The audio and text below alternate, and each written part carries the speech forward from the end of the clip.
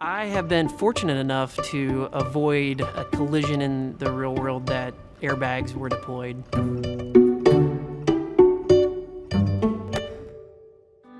We're always looking for continuous improvement, and through our field data analysis, we recognize that there's an opportunity to have a restraint system that can better handle load cases that are more omnidirectional. This airbag system is really looking at load cases where it's at an off axis, let's say 20, 30 degrees, where now the occupant isn't coming straight into the restraint system, it's actually coming at an angle into the restraint system. So with this new system, we can better manage lateral forces that are coming into the airbag system, meaning from the occupant, and we're able to provide a better restraining system from the airbag. This unique solution consists of an airbag that has 3 chambers. The center chamber is actually offset from the 2 outboard chambers. Connecting the 2 outboard chambers is a sail panel. And what's unique is behind the sail panel is actually what we call uninflated volume, meaning that volume doesn't have to be inflated by the pressure of the inflator.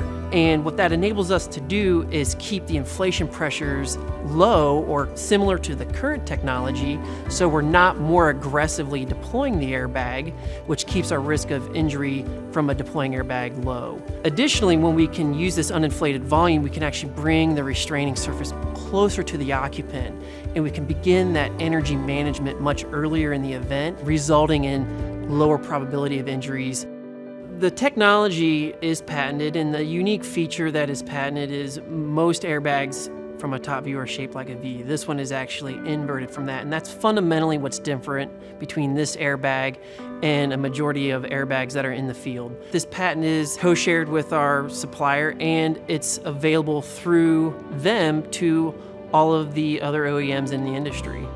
So the Honda R&D actually in Ohio helped lead this development, validated it here on site. We're able to use our new advanced dummies. We're able to use our impact simulator or our sled room to validate that design. And then finally our crash barrier to make sure that it was ready for mass production.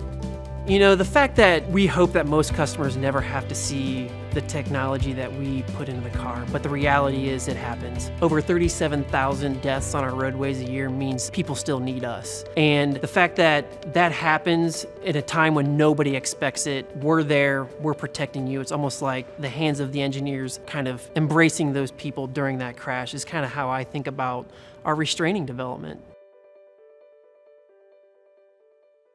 When people ask me what I do, I said, "Do you want the glorious version of my job?" And they're like, "Yeah." And I said, "I crash cars." And they're like, "That's so cool." I'm like, "But it's a lot of hard work."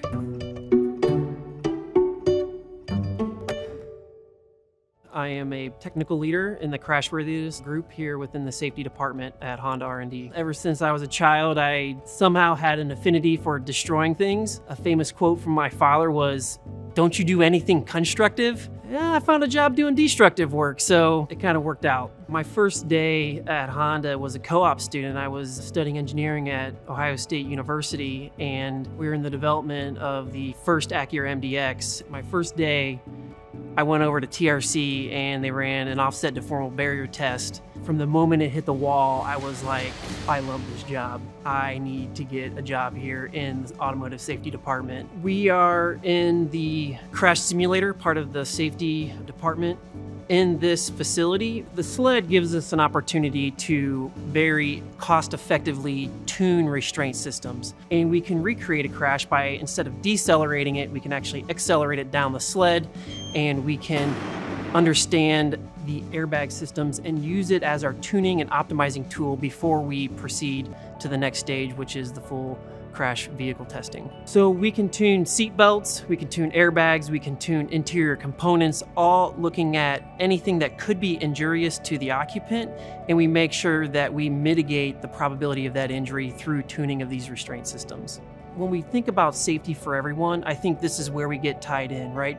We do a ton of work here to optimize that restraint system and making sure it's the safest we can provide to our customers. I love what I do here. I 100% put all my energy into automotive safety. I don't consider this a job. I'm definitely a geek. Maybe I'm not as geeky as some, but yeah, I definitely, try to stay on top of the technology as much as I can.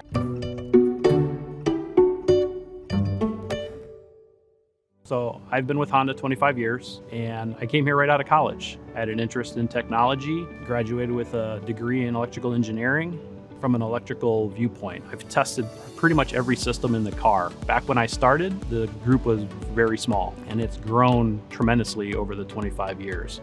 Active safety is the safety that happens before a crash. So it includes the warning to assist the driver that there's a potential collision about to happen, to give the driver time to react and potentially avoid that collision. It's also the preventative, applying the brakes to avoid that crash if the driver doesn't take that action. The first introduction for Honda came in about 10-15 years ago when we applied just CMBS, collision mitigation brake system. It wasn't called Honda Sensing back then, but that was kind of our first introduction to this type of technology. As we added more features, lane keep assist, road departure mitigation, then we gave it a name, Honda Sensing. It's an assistive feature. It's not there to take over the driving task. Honda Sensing provides safety for people outside the vehicle by detecting pedestrians or bicyclists and other road users. Pedestrian AEBs is more challenging than detecting a car. Main reason, pedestrians can kind of approach from any direction. We have to detect them quicker and be able to react and apply the brakes sooner so we don't collide with them. I think in order to reduce fatalities drastically further, I think active safety has to continue to evolve. More scene coverage, intersections, various road departures, even weather conditions. We have to continue to study what are the highest modes of collisions and fatalities. Once we can understand that, then we can kind of start to attack it and try to see what is the next feature, what is the next technology we have to put on the car to bring the fatality reduction down further. This is going to allow cars to be more self-sufficient. They're going to be able to correct driver mistakes. So as the processing improves, we'll be able to do more and more. I did all my education in India. Then I moved to United States and did my master's in mechanical engineering. That's when I got exposed to safety engineering and simulation.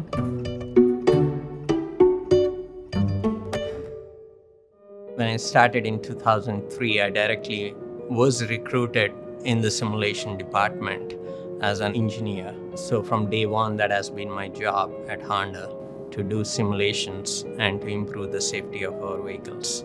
The simulation technology has vastly improved in the last 2 to 3 decades.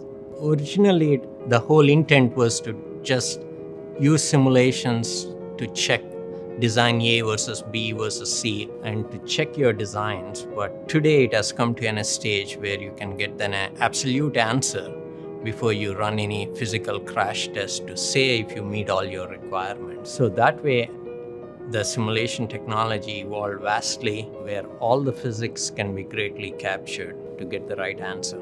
The safety for everyone concept that Honda has been following over the last few decades is a very strong concept that puts the customer at the focus point. So it kind of helps us drive our designs in making our cars much safer and better, because we are not only talking about protecting the driver, but we are talking about all the occupants in the car and those outside the car so that we can protect them. I think we'll continue to evolve and grow and take on the key challenges that we have with the new kind of electrification of our vehicles. So we have new challenges to protect our batteries and how we evolve those kind of simulation models. Now we answer the major questions, but in terms of safety, we have next level of details on protecting external things like the pedestrian safety and all these things. So our focus has been trying to improve all these techniques and make simulation more robust and get the right answer.